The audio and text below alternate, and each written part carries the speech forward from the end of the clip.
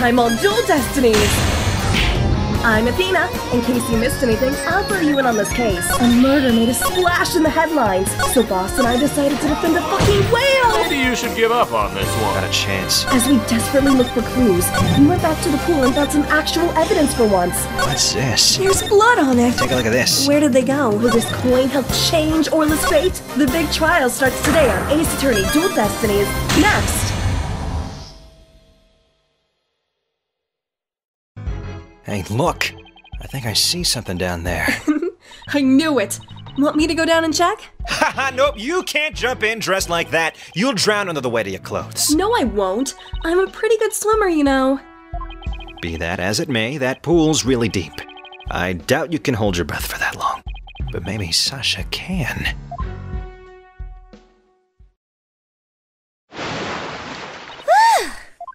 Phoenix! Look at all these coins I found at the bottom!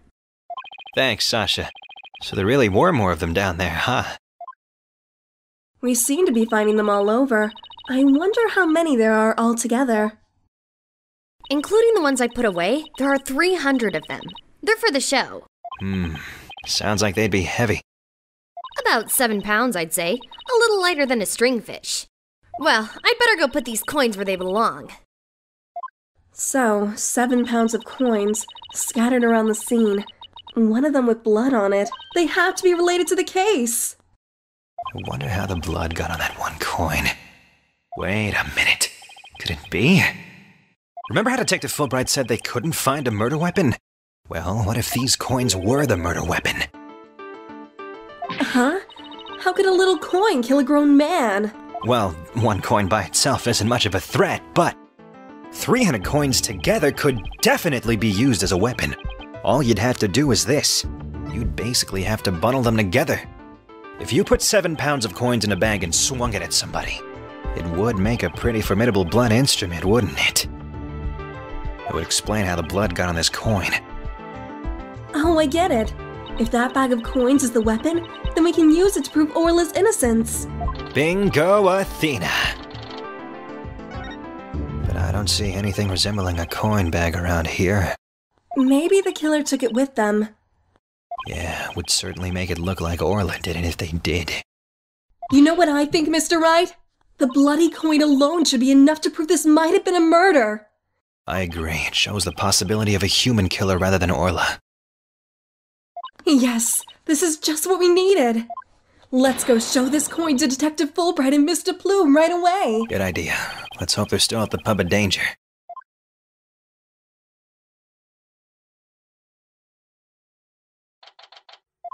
Oh, you're back. So did you find anything?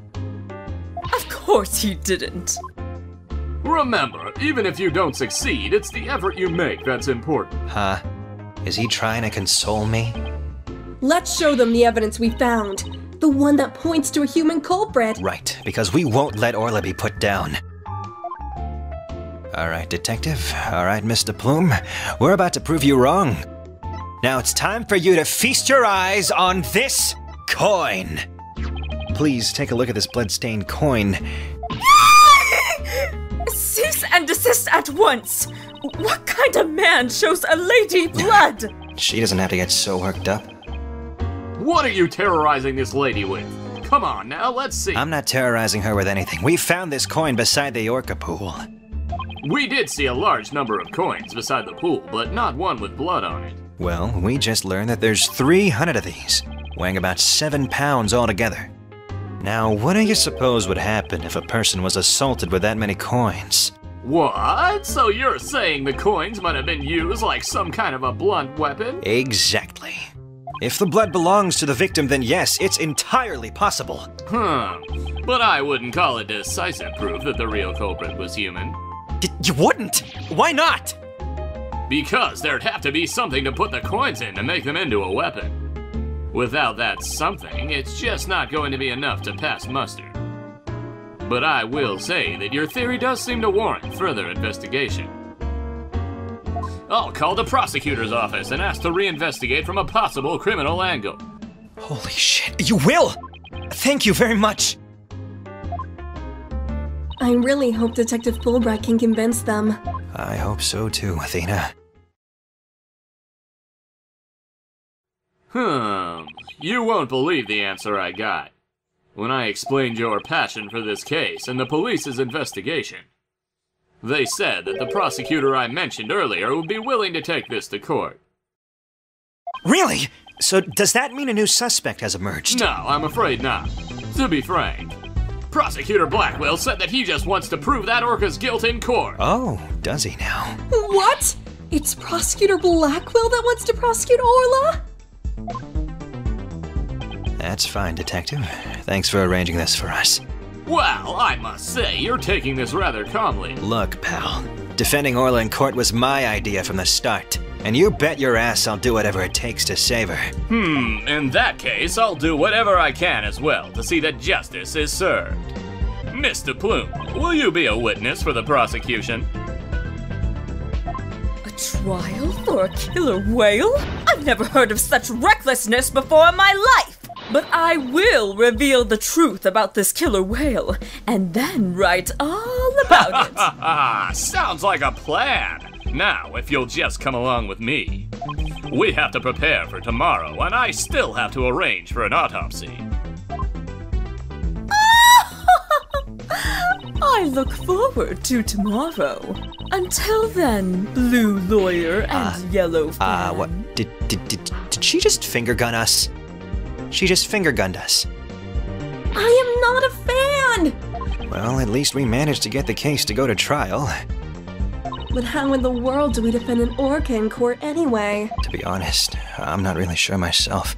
Plus, Miss dePlume said Orla bit the victim. This trial sure isn't going to be easy. But I love a challenge. Then we ought to be just fine. Guess I should go over that swashbuckler spectacular you were watching this morning.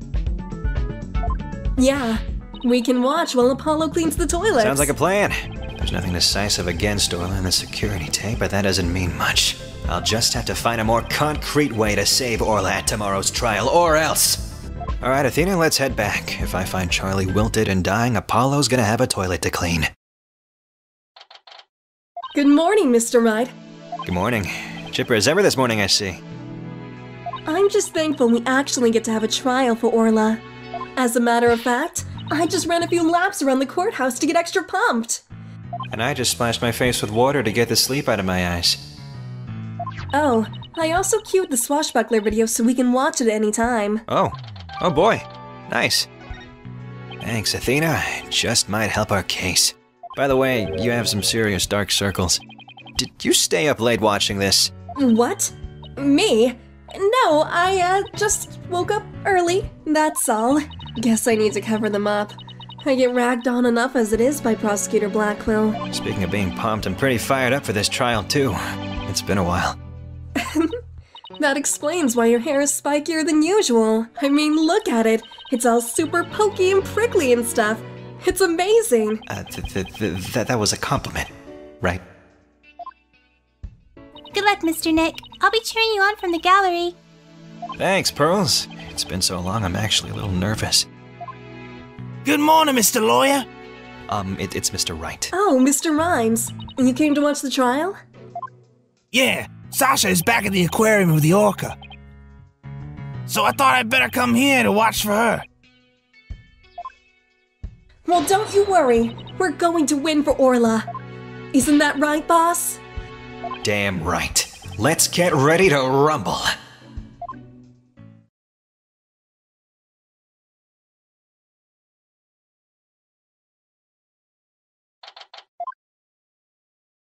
Señores and señoritas, all rise for Señor Viernes!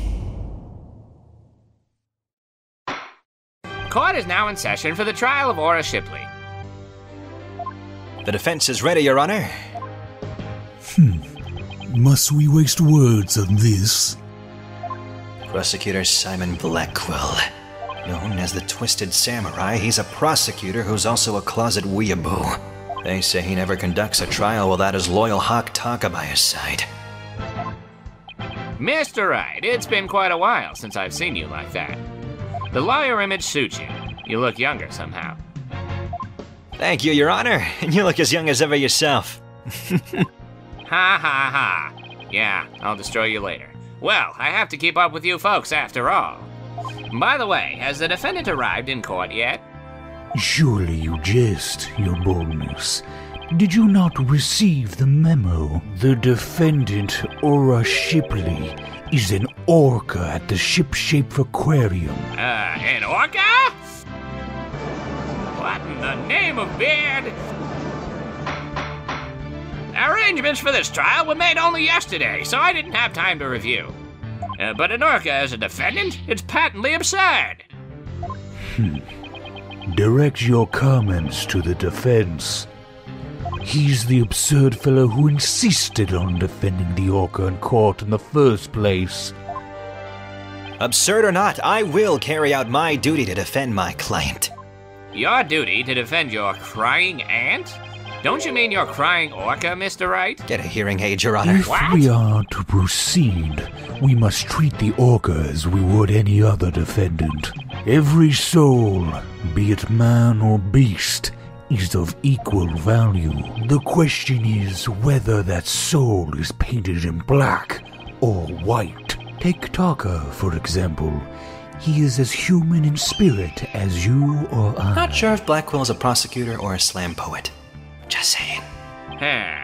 Orca or not, I suppose the defendant is still a defendant. And I vow to render my verdict fairly and impartially.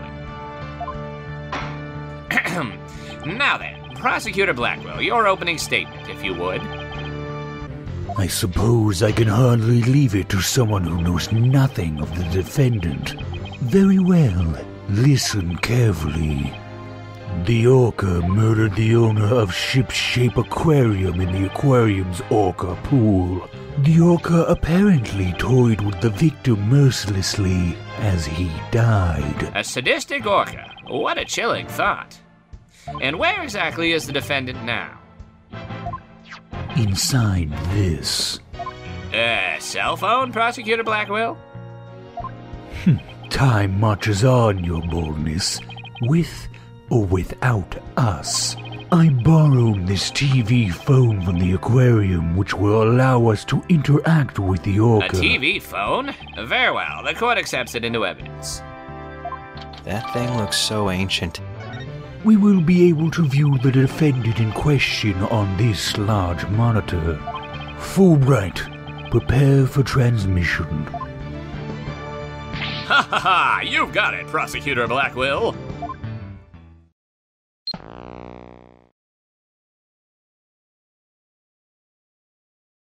We will proceed with the defendant on telecast. So that is the orca that stands accused, is it?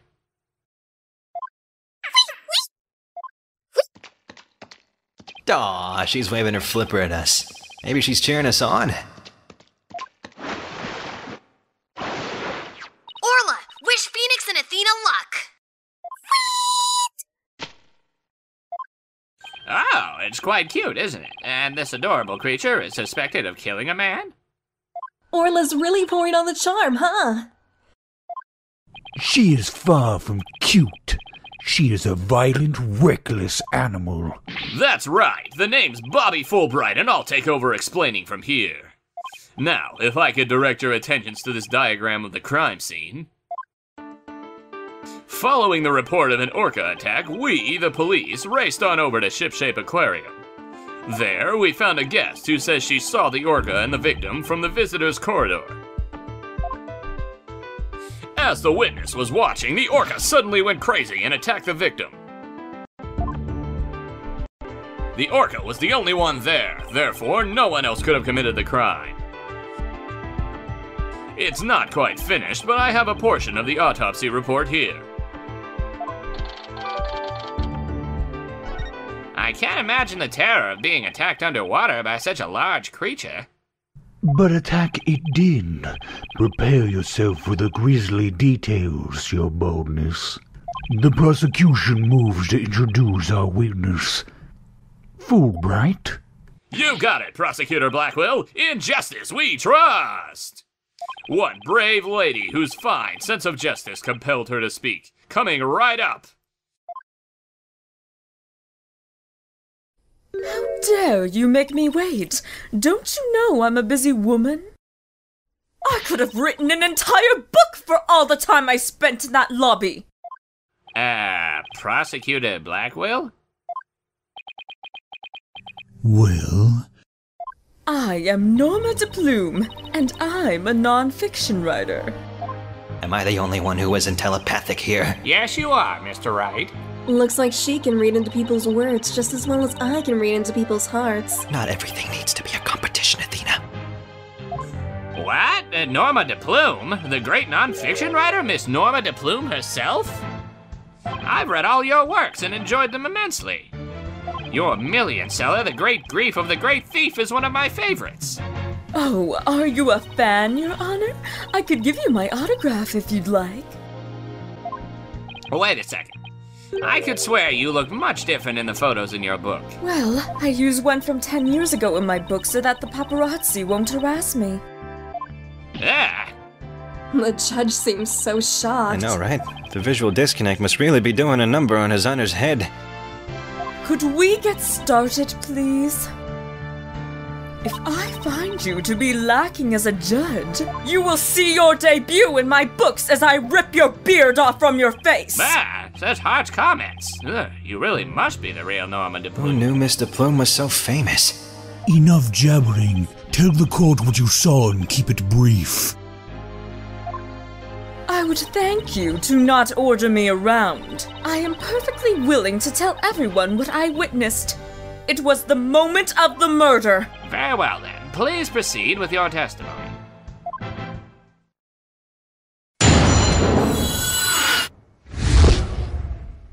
I went to Shipshape Aquarium to see the killer whale.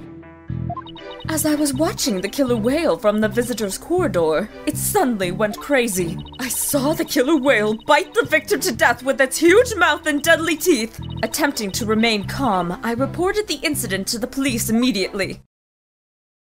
That adorable defendant really did all that? It must be much more vicious than it looks. Now, deliver your judgment, so I may carry out the sentence. Objection!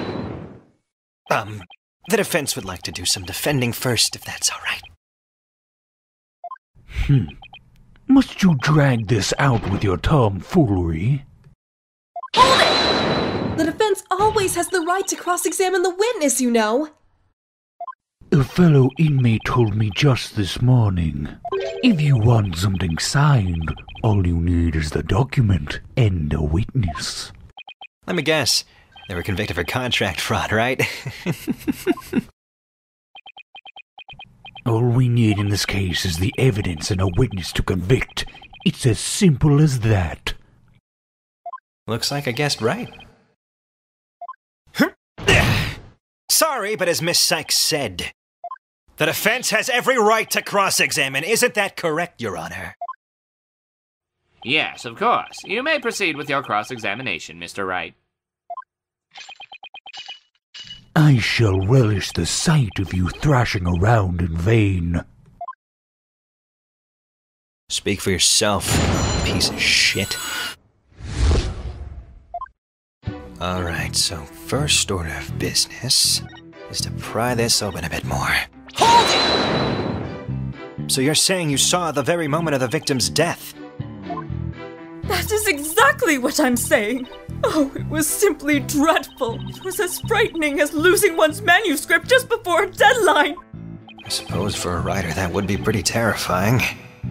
I witnessed the killer whale's horrific act, and I knew I had to do something, so... Ha! Interesting story, but nothing else of interest. That just leaves a perfect opening for me, because that statement does not line up with the autopsy. Objection! It would seem that you're mistaken, Miss dePlume. I beg your pardon? The autopsy report does indeed say death thought to be a result of orca attack. But the actual cause of death is contusion from head trauma, not being bitten! What? But I'm sure the victim was bitten.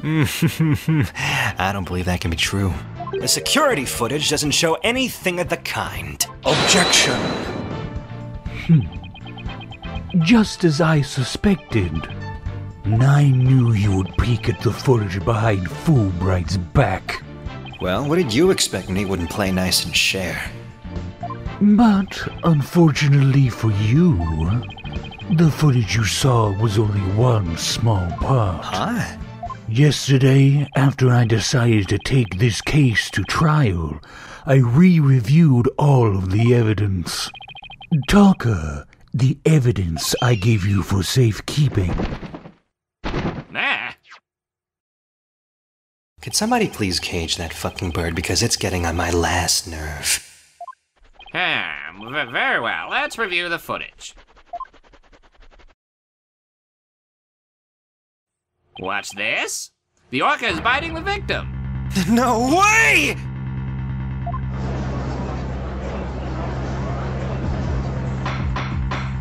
I have to say that this appears to be very damning evidence. This is not good. This is not good at all. No, I can't believe Orla really bit him. And there's more. Look at this. This photograph was taken while the body was being examined. There seems to be a strange bruise on the victim's right wrist. I'll have the crime lab examine the bruise and calculate its relevance to the case at hand. What's important right now is evidence that points to the orca as the killer. Look at the left side of the body. See the orca's tooth marks in the victim's clothes? Yes, they do appear to suggest that she did in fact bite the victim.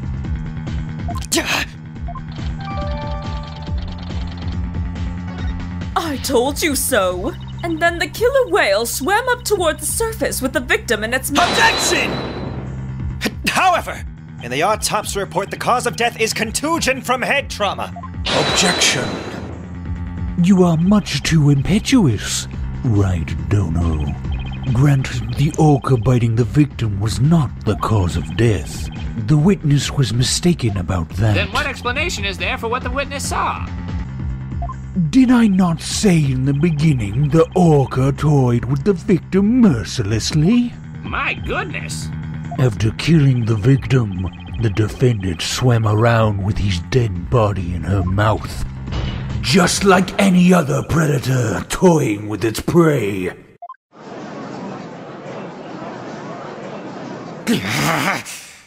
Mr. Wright! The hearts of the people in the gallery are suddenly filled with fear. Fear of Orla.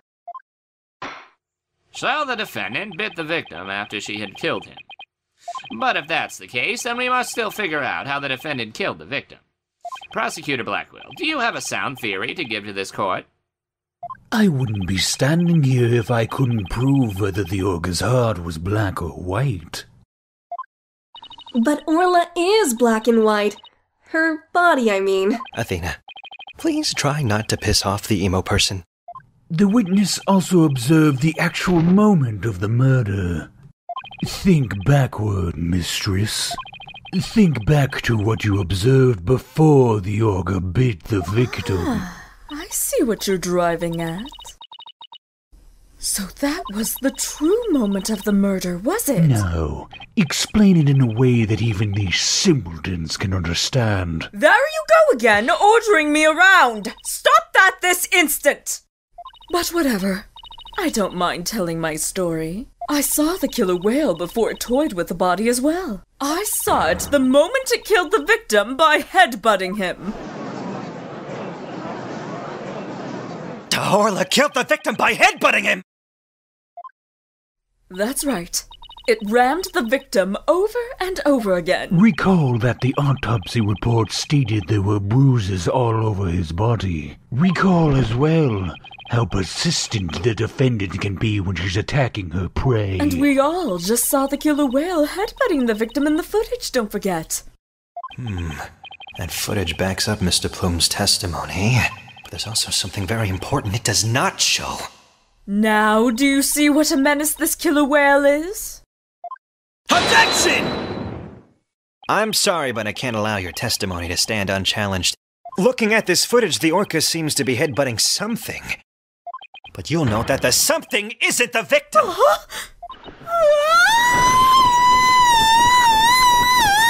I want to look away, but I can't. Even if it was the victim, you couldn't have seen him from where you were, could you? What? Oh, well, I suppose not. Miss dePlume, did you actually witness the victim getting headbutted by the defendant? Let's see. Ah! I remember now! As I recall, a rock in the shape of a skull was obstructing my view. So are you admitting that you couldn't see the victim? Yes. Yes, I suppose I am. However, immediately after the headbutting, the victim came floating up. He came up from behind the skull-shaped rock, and his body was all limp. What else could I think except that the killer whale was headbutting the victim? Objection! But if you didn't actually see the moment of attack itself, then it's pure conjecture! Objection! Must I do everything around here? How dare you speak so rudely of me! Don't make me wave my lipstick at you! Need for hysterics. Clear your mind and recall how you reached your conclusion. Though you couldn't see what the orca was attacking, you didn't need to, did you? Because you knew she was behaving exactly as she had only 1 year prior. 1 year ago? That's right! Yes, that's it! That's how I knew the killer whale was headbutting the victim! But can someone explain exactly what happened a year ago? If you must know, a very similar incident occurred only last year, in which the defendant murdered her trainer. What? The orca murdered her trainer, you say? Wait, what? Is this really true? This is not looking good for us. It's all in this book. That book, The Killer Whale. That's Miss dePlume's latest work. I was just thinking of picking that up.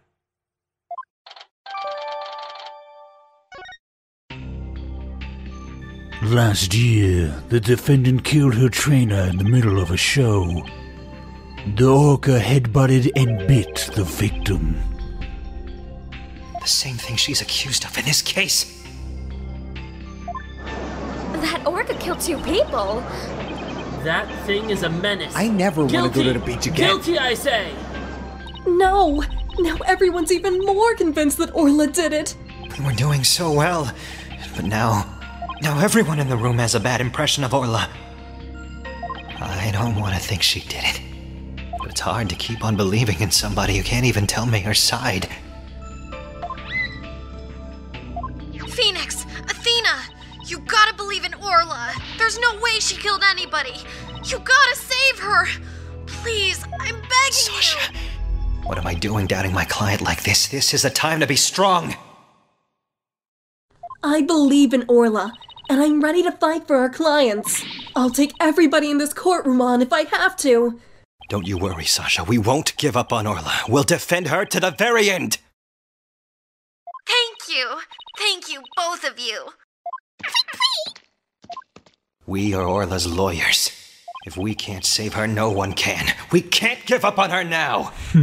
For an instant there, you were afraid of the orca, weren't you, right, Dono? When you saw the photograph of the victim from a year ago, you turned paler than me. He saw right through me! It's obvious you have neither the guts nor the determination to defend the orca. It's true that Orla can't speak and I don't know her thoughts. But there's a certain someone who believes in Orla with all her heart. I respect the trust she has in Orla, so I'm willing to believe in Orla too. And what do you know about orcas? Nothing. That's what.